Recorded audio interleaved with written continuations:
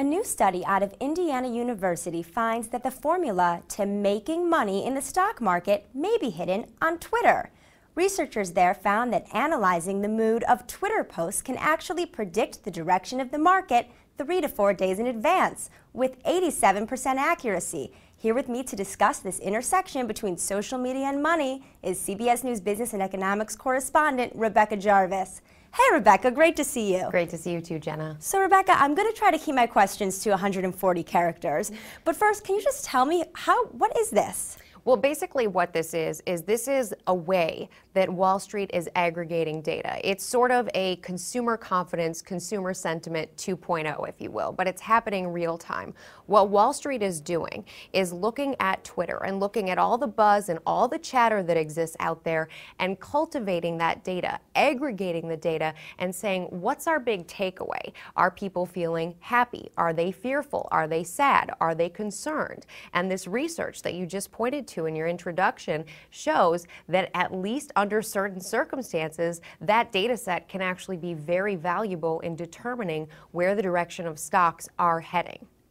Okay, and now I'm hearing that there's actual hedge funds that are planning to put this strategy to work.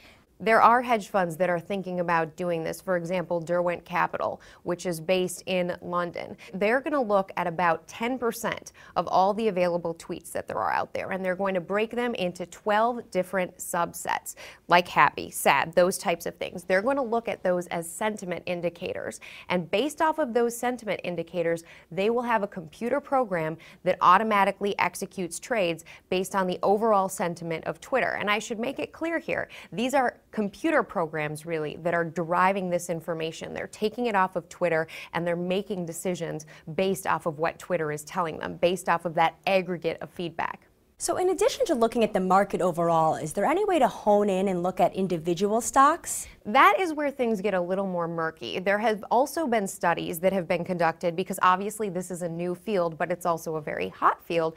There have been studies that have looked at companies like Starbucks, Nike, Coca-Cola, for example. These are very popular companies, and they have more followers, for example, on Facebook or on Twitter, because they just so happen to be very large. So the studies have looked at whether or not companies with bigger followings happen to be better motivated stocks that are stocks that go higher. And the study has actually found that, yes, that's the case, but there's a lot of analysts that poke holes in that research right now and say it really needs to be a larger, more broad-based study. But still, if you go back to the original idea in all of this, and that is that Twitter is taking sentiment and it's looking at the buzz around the market, but also the buzz around specific stocks, there's certainly some relevance to the data set right now, and there's people like Derwent Capital and others out there that are trying to make money off of it and also trying to create computer programs that are going to look at it in an effective way.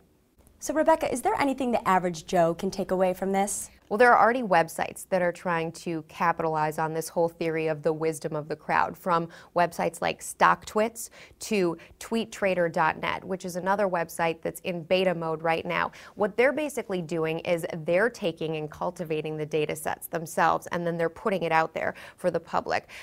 At this point, we've really only just scratched the surface as far as research is. And of course, as social media grows in its popularity, there'll be an even larger field to draw information from. One of the pieces of research that I find most fascinating comes out of the Technical University of Munich. And they looked at 250,000 tweets per day for 6 months.